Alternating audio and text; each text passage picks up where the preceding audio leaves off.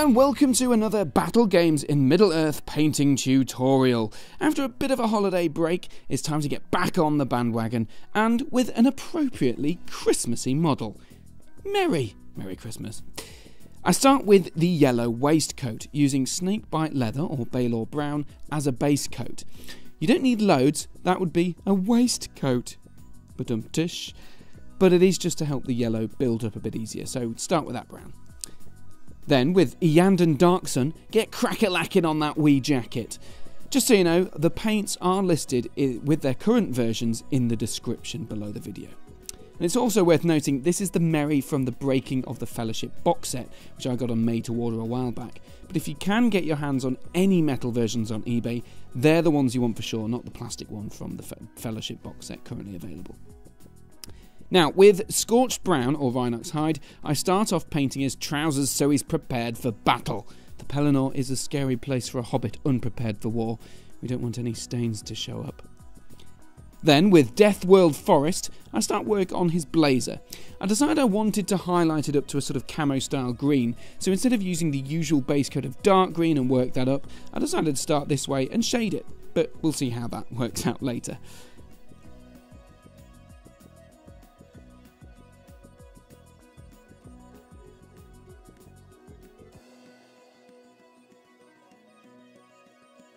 With Dark Flesh, I begin building up highlights on what I've decided are leathery brown trousers. Imagine Merry wearing brown leather cowboy pants. Ace.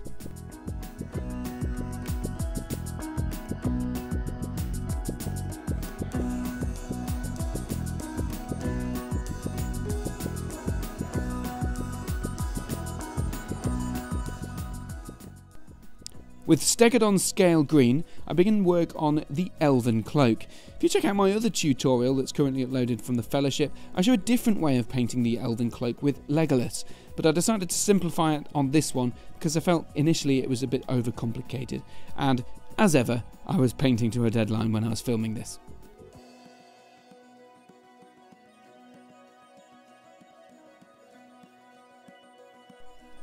Then, moving back to that blazer, we go for a green wash. I've always loved the currently called contrast style of painting with washes. I did it ages ago, before contrast of course. I'm a trail blazer. See what I did there? With Reikland Fleshshade, I washed the yellow waistcoat just to pack out some of those details. Then, mixing together Fenris grey and Stegadon Scale Green, I begin highlighting the Elven Cloak. Some say to water it down plenty and to do 2 layers and all that sort of stuff, but I go for a slightly less watered down mix and just highlight carefully once, and then neaten up with washes later. I'm a messy painter. Doesn't look too bad, that cloak, eh? What, you can't see it yet? Must be because it's Elven. Done in the wrong order, but now I wash the cloak green, and I should have done that earlier when I was washing the blazer as well, but oh well. While that's drying, I crack on with the skin, using a slightly thinned version of Tallarn Flesh.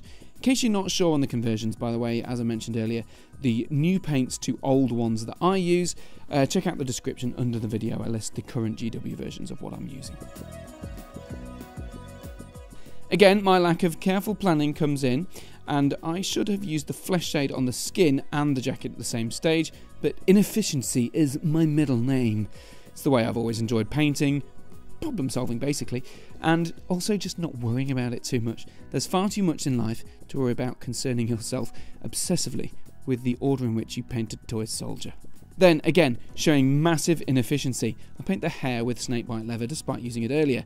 This is what happens when you paint a hobbit in under an hour, excluding drying time. I do love opening a colour up that's so often neglected.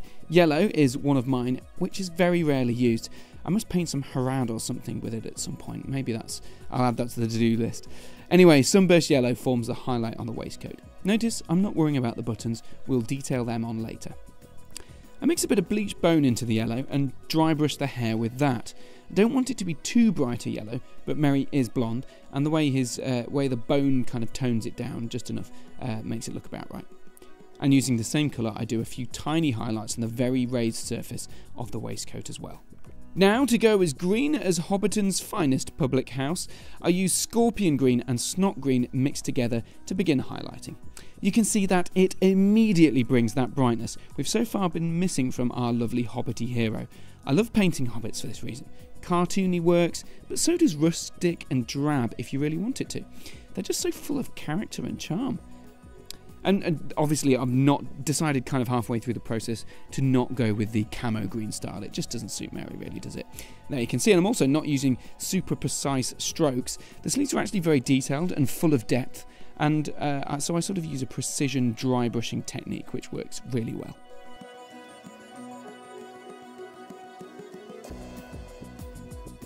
Now I've brightened it up so much, I just couldn't help but wonder whether I went too far, so to take the edge off, I put another wash of that green on.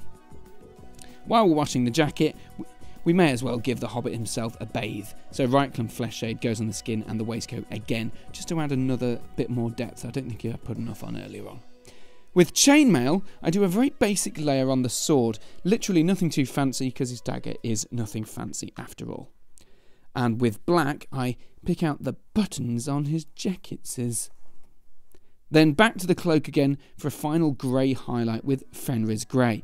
This time well and truly edge highlighting, leaving a fair amount of the previous colours showing through.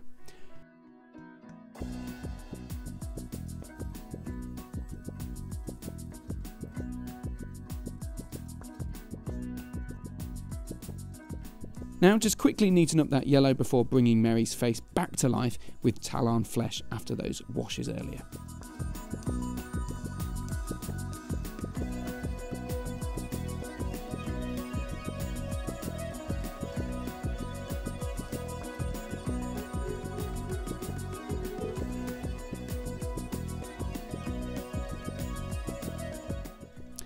Then with his eyes, with a view to highlight his, crucially, a view to highlight his skin and tidy up the eyes at the same time, I paint with black. But bloody eyes, they're so fiddly, so I tidy the damn things up with Tallarn Flesh before going in to dot them in with some white. And then more tidying up there.